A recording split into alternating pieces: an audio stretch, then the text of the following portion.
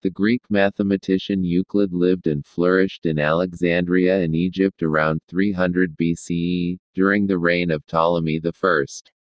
Almost nothing is known of his life, and no likeness or first-hand description of his physical appearance has survived antiquity, and so depictions of him, with a long flowing beard and cloth cap, in works of art are necessarily the products of the artist's imagination.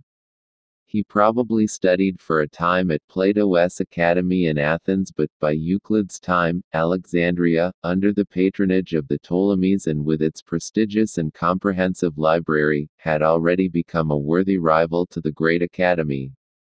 Euclid is often referred to as the father of geometry, and he wrote perhaps the most important and successful mathematical textbook of all time, the Stoicheion, or Elements, which represents the culmination of the mathematical revolution which had taken place in Greece up to that time.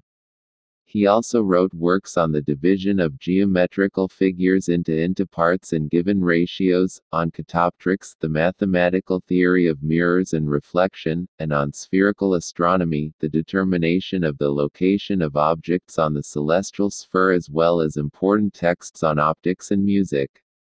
The Elements was a lucid and comprehensive compilation and explanation of all the known mathematics of his time, including the work of Pythagoras, Hippocrates, Theaetetus and Eudoxus.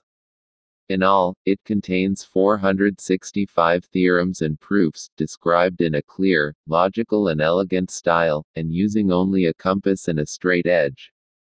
Euclid reworked the mathematical concepts of his predecessors into a consistent whole, later to become known as Euclidean geometry, which is still as valid today as it was 2,300 years ago, even in higher mathematics dealing with higher dimensional spaces.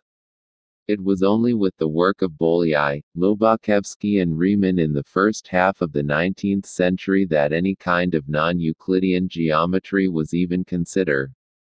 The Elements remained the definitive textbook on geometry and mathematics for well over 2 millennia, surviving the eclipse in classical learning in Europe during the Dark Ages through Arabic translations.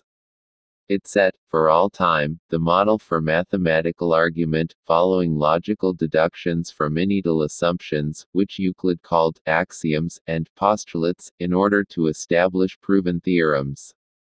Euclid's 5 general axioms were: things which are equal to the same thing are equal to each other. If equals are added to equals, the wholes, sums, are equal. If equals are subtracted from equals, the remainders, differences, are equal. Things that coincide with one another are equal to one another. The whole is greater than the part.